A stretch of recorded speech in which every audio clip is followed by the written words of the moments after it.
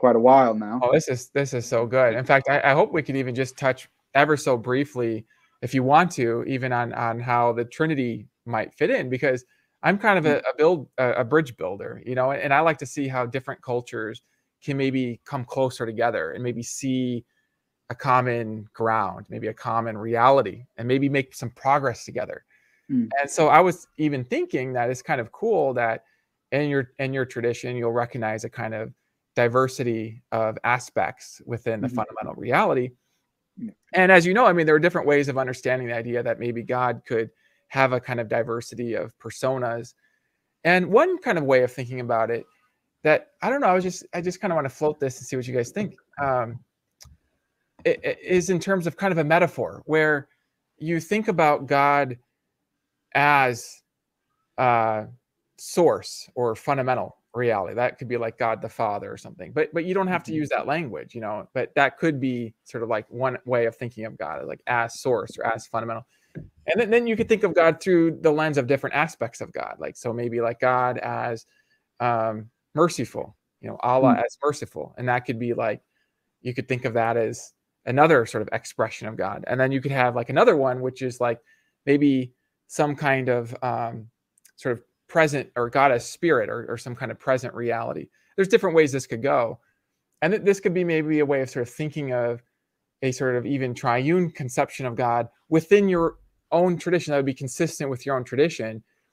And then maybe it could even be consistent with the Christian tradition as well, a certain version of the Christian tradition, where it looked like these were worlds apart and we had to like fight over this.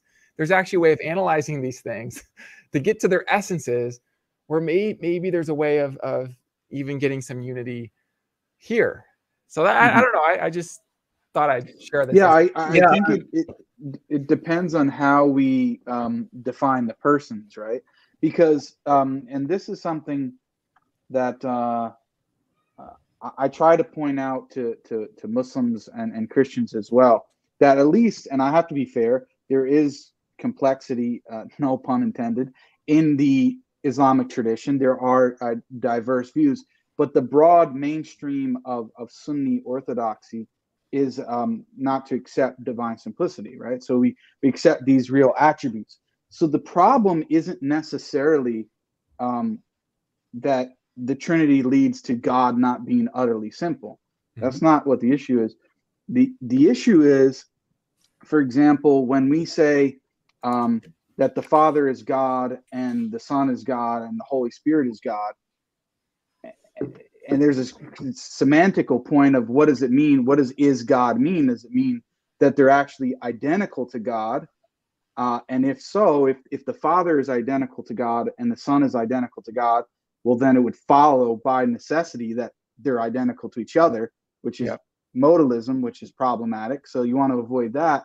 So it's going to be something like an is of predication, in which divinity is being ascribed to the subject or the person, in this case, the Father, Son, and Spirit.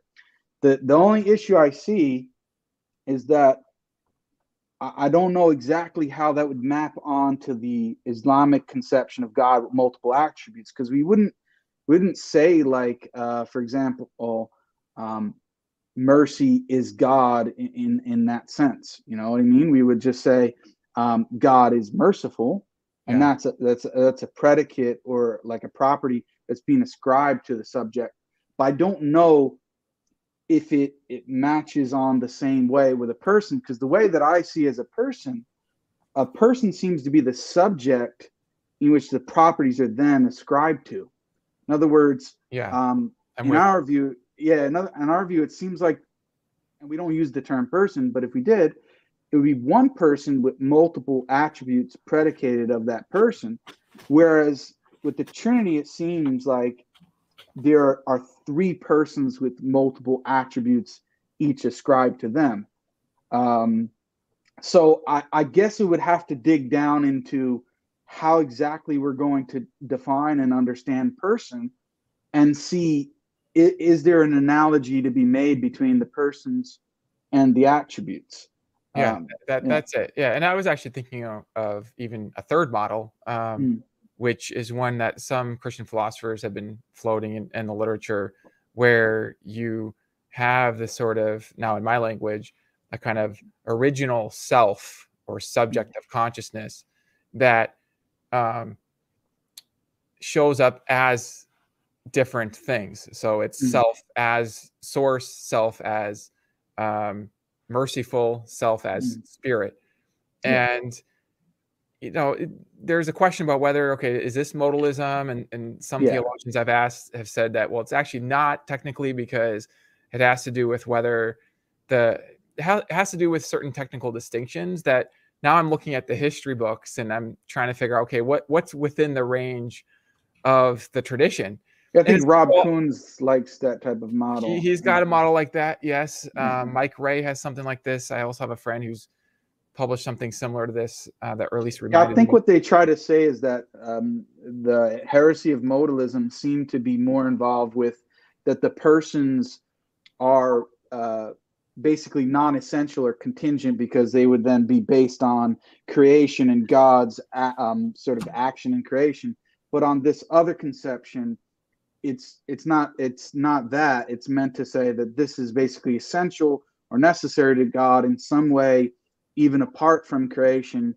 He has these sort of three aspects, I guess you could say. Yes. So that's what they try to say. And this, I'm not a Christian, so I don't know, and I'm definitely not an expert in terms of whether or not this is orthodox or not. That's not my job, but I am aware of this model, and that's something to take a look at. And I want to say I'm not an expert, on this either. It is interesting because in the Latin school, there is more of a emphasis on the unity. And even that term person, I looked it up. It was like the Latin was like face, or persona was like face, like three faces of God. And this kind of inspired in my own mind this possible model, which, whether it's within the tradition or not, I'm just wondering, well, what's the truth, right? What is Here we are in the thought adventure together, trying to understand the truth, and I'm thinking maybe the truth is somewhere, I don't know, maybe sort of in between the traditions, or maybe it shows up differently in the traditions. And so, I didn't mean to cut you off there. No, that's fine. The only thing I was going to say, maybe for you to think about, not that you might have already thought of it anyway, but how it relates to the biblical portrayal of the relationship between the Father, Son, and Holy Spirit, especially in the New Testament, because this is what Dale Tuggy, who is a friend of mine, I've had him on my channel. He likes to divide. If you look at his article on Stanford Encyclopedia, he likes to divide the Trinity models between what he calls one self models and three self models. There you go. And this model seems to be more of a one self model, right?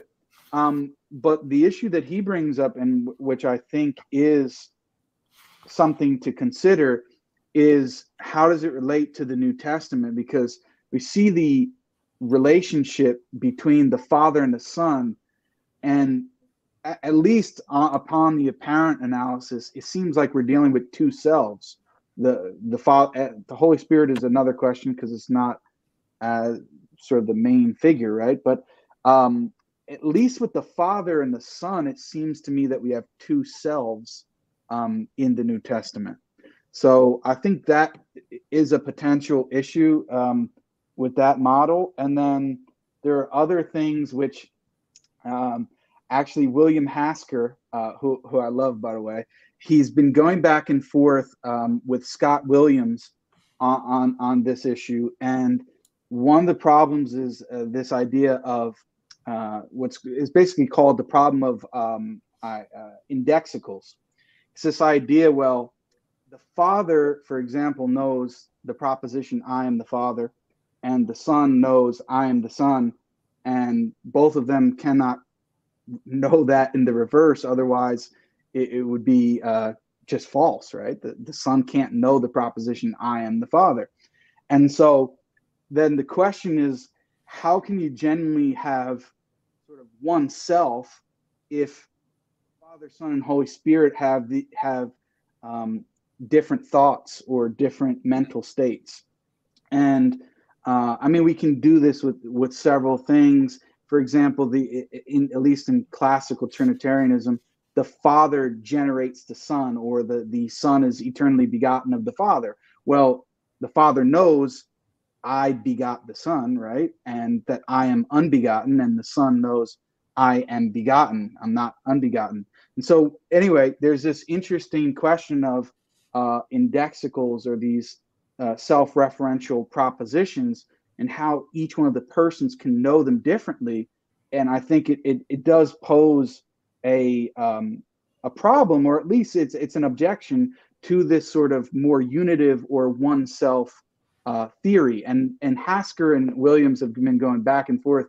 They've got like 3 or 4 papers going back and forth. So yeah, it's I'm just bringing it up because it's something to consider. Yeah. Yeah, and I think a lot of it even does come back to vocabulary, right? Because even as I'm thinking about it here, I'm just thinking about your own model and sort of how it could be characterized in a way that maybe could lend itself to even a broader appeal, even beyond your tradition, even putting aside other interpretive questions, which are very important. You point to a lot of very important issues, for sure. Absolutely. Yeah.